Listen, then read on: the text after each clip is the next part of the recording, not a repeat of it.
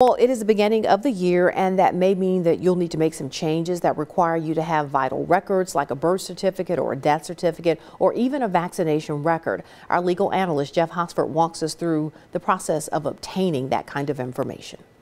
Department of Human Services will be your birth certificate. That'll be in the state you're at, wherever that is, typically in the capital.